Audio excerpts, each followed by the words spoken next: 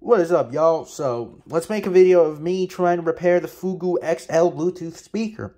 Well, you see here's the nice big Fugoo woofers, and me trying to renew the battery pack. So this is the old battery pack, and it is using one of these BQ battery management chips by Texas Instrument.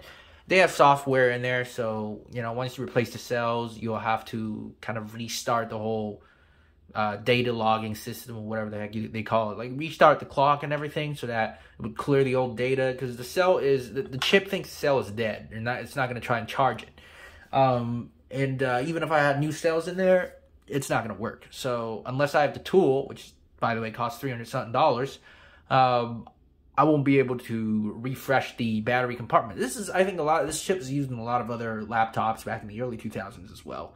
So yeah, I guess they kind of took it from there, and I don't know how they programmed it, to be honest, and I don't plan on buying that BQ programmer anyways. So what I did was I went ahead and bought one of these 4 lithium-ion battery packs and just transformed it into this. I took the battery packs apart, carefully making sure that it's not going to automatically reset it and all, meaning that I have the batteries on there all the time, and it's still doing all right. This is the BMS system. Since this battery socket just gives 16 volts, I'm just going to keep it at that. I'm just going to hook the BMS system directly to that. I think it's going to work. I don't know. We'll find out. I guess, hopefully. It is currently 14 something volts, so I'm probably going to have to charge it tonight. Hopefully it's going to work. This is the circuit board itself. So this is actually interesting. I might as well talk a little bit about it. It's using a single stereo amplifier, TPA3118.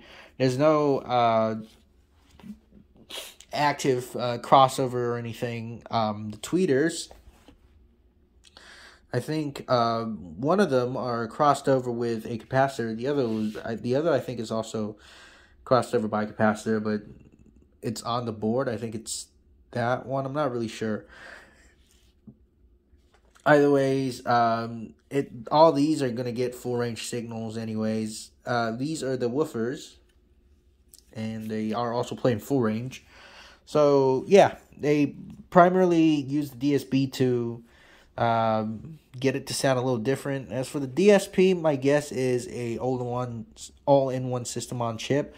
I do not see any sort of a MaxBase or any sort of other programming type thing. That is probably a power management chip, power supply on board. That would be my guess for some other stuff, because these require like 5 volts and whatnot. Anyways, this is a decent speaker. I think it's got a lot of potential. It already goes pretty loud, even without like any sort of complex DSP. So big shout out to Fugoo. They did a really good job. Now let's put it back together.